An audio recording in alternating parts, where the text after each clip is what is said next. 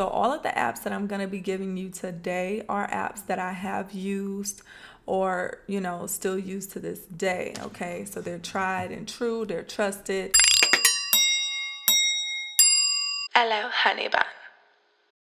Hello, my honey buns. It's your gal Lou, and on today's episode of We Need to Talk, we are going to be discussing some apps that can help you out in your time of need. And I've seen videos like this in the past because there were times when I got on YouTube, like searching up loans and, different things like that, apps to borrow money. Honestly, a lot of the videos that I saw did not help me at all. And they were sponsored.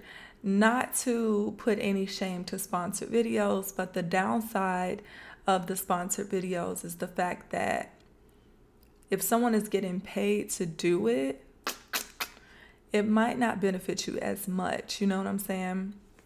Some of it is legit and some of it is a fluke. You got to dig through and pick through.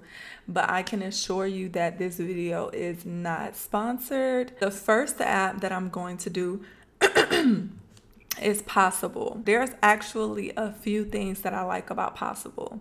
Possible is a very beneficial app. So first and foremost, how the loans work on Possible. You know what? Before I get started on the loan, I would say out of all the apps, Possible probably requires the most information from you. And when I say the most information, they do want you to upload a photocopy of your ID or your driver's license. And I'd say out of all the apps, this is the only one, I think this is the only one that required me to do that. So that's what I mean when I say they require a little bit more, details. All right. Now, let's see. I'm on the app right now because I'm trying to see if I could pull up my most recent loan on here. I'm trying to pull up the details of the loan so I can show y'all.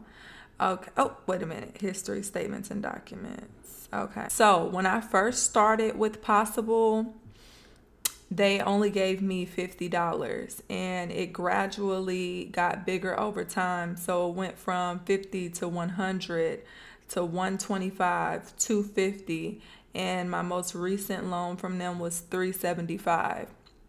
But what I will say is I know people that got on here. I just had someone get on here like a week or two ago and her very first loan was $375.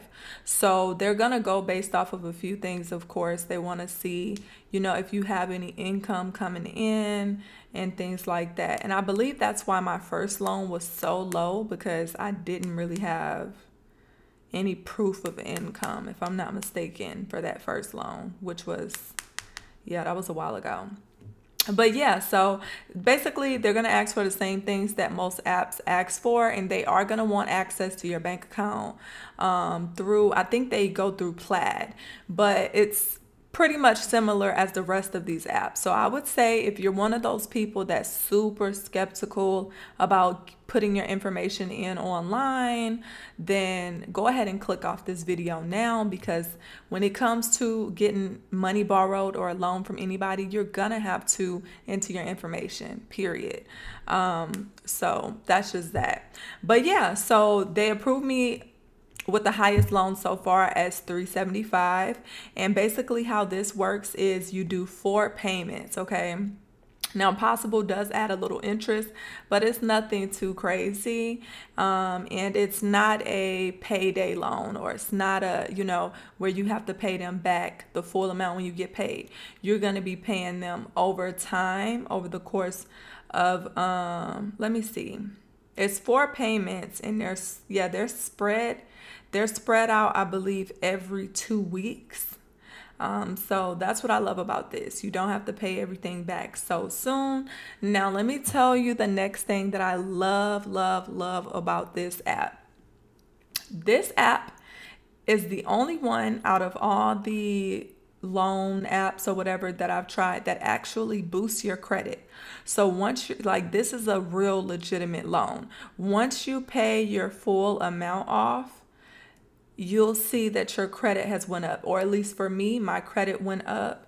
And I was able to see that through Credit Karma. After the last payment, or the last loan that I closed out with them, my credit went up 55 points. Now, I didn't notice that happening with the first few loans from them. So, that's maybe over time of building rapport they started reporting. I'm not too sure. But all I know is it ended up boosting my credit 55 points. So we can't be mad at that. So the next one is Dave. Now, I've been using Dave for years, and the highest amount that I have borrowed from Dave is $200. So Dave is more of like a payday type of loan, whatever you want to call it. Let me see. 1 second, y'all. I'm trying to get access to the app. On Dave, they do have where you can like sign up for banking with them. I don't do none of that online banking with them. I literally just do the advances, and they call it a cash advance.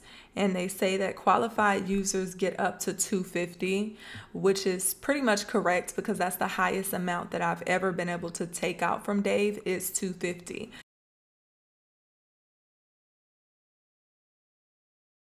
Now, the amounts, normally when you first get on here, they start you off a little low. But like I said, it'll go based off of your income and your rapport with them. So I remember, I believe I started off with like $50 from them. And then it started going up to like $75, $100, $150, $200, $250. And these amounts fluctuate. So it fluctuates based off of, your money spending habits. Also, how much income you have coming in is going to determine. Now, when you take an advance from Dave, you're going to owe it back to them on your next payday. So basically 2 weeks. They go based off of like 2 weeks. Now, I don't know if they have a way around doing it every 2 weeks because I know some people only get paid once a month. But I believe when you sign up, you have the option to tell them how often you get paid. So if it's once a month, then you should be able to enter that as well. But yeah, as far as my experience with Dave, it's every 2 weeks. Well, I don't want to say every 2 weeks because it's one payment. So let's say you borrow $100. You're going to pay that back to them 2 weeks later. Okay. And then after 24 hours of them receiving your payment back, you can borrow again. So that's what I love about Dave. This is perfect for if you need a little extra money for groceries or a little phone bill or, whatever, some little money to go out with, emergency, gas, whatever it is, it comes in handy for that. Okay, so the next one that I'm gonna do is earning. Y'all, I have like a love-hate relationship. I have like a love-hate relationship with earning because in my experience, okay, so what I will say is with earning, earning, I feel like is their process of like trying to verify how you get paid.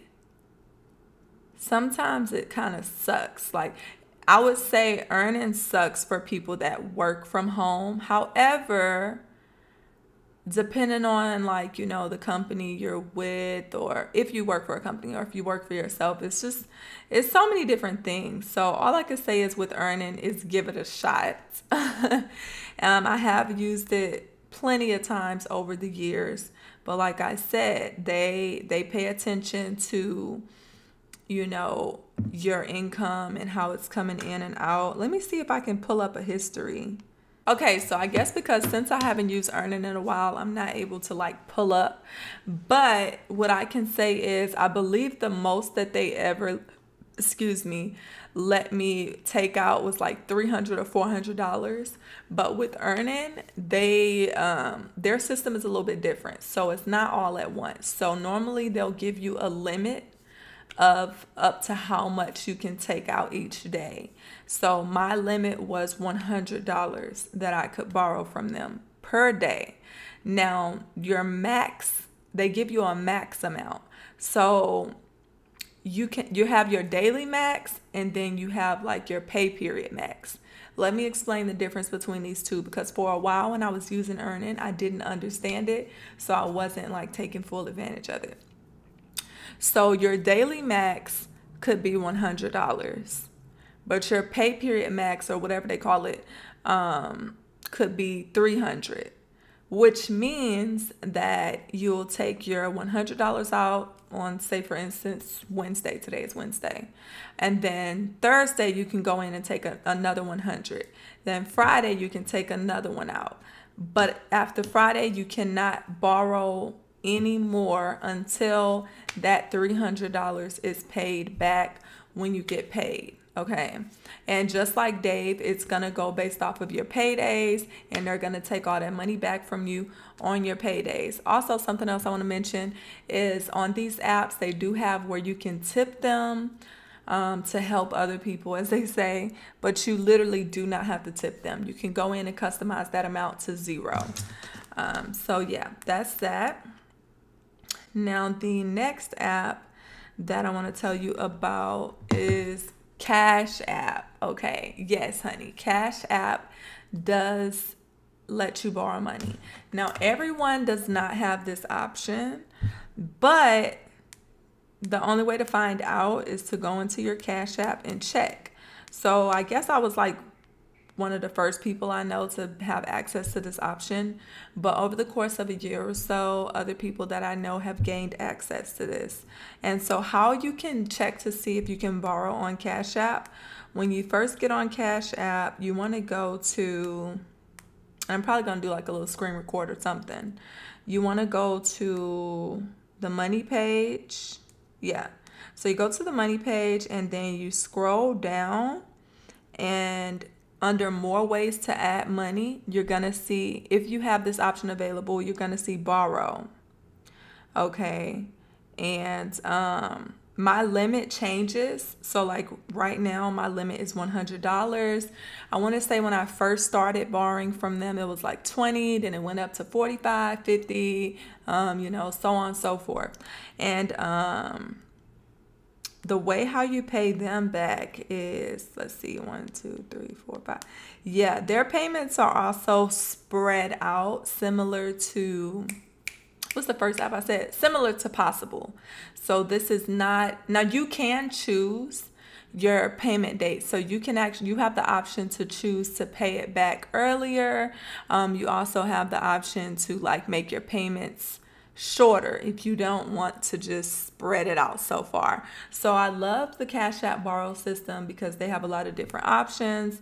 And then also over time, as you build rapport with them and they see a lot of money coming in and out of your Cash App, they kind of maximize the amounts that you can borrow. So I love that. One thing I will say with all of these apps is that, let's say you miss a payment or something, or they try to take a payment out of your account and it fails, that will affect the amount that they allow you to borrow the next time. But even if your amount drops, as long as you pick back up and stay on top of the payments, make sure the money is in your account, then they'll increase the amount again, okay? But yeah, so that is the Cash App borrow. And hopefully this video helped someone out. Also, let me turn that off.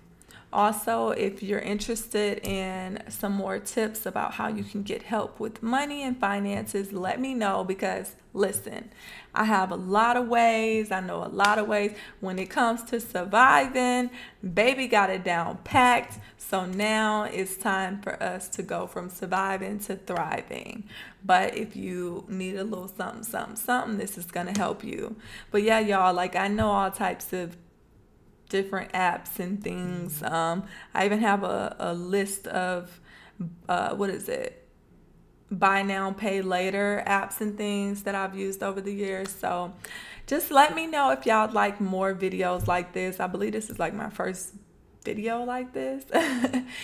But it's so exciting, and yeah, hopefully this helps someone. I'm gonna go ahead and check out now because I be rambling, blah blah blah blah.